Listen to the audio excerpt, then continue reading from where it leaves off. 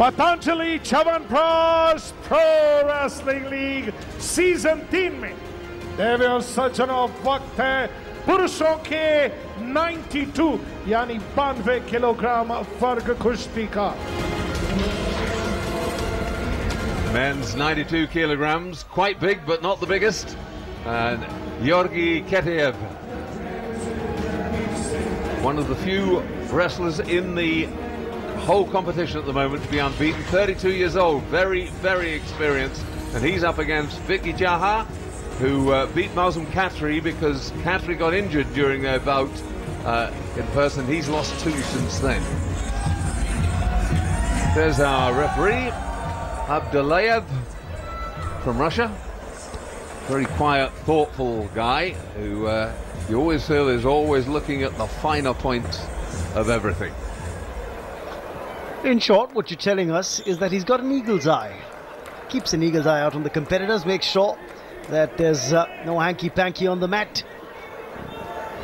Well, we've got Viswajit Saxena here with us in the commentary box, the owner of the team, Real Marathas. Now, Georgi needs to come to the party to get the team off at least to the first win tonight. That is what is expected out of him. The way he's been performing and the way he's performed up till now. And there he makes the first move. Straight away, 2 points for a takedown, and now looking to roll his opponent over. Does complete the rollover. 1, 2, and is he going to get another one? He's trying to do that. He's already taken the score now. That's the third one. Score moving over quickly to 8-4 now. Make it 10-0, and this could very well be over within the first minute and a half. Make it 12 with another rollover. Vicky has not even had a chance. Another rollover. 14 now. The moment it crosses 15, he'll win on technical superiority, Georgi.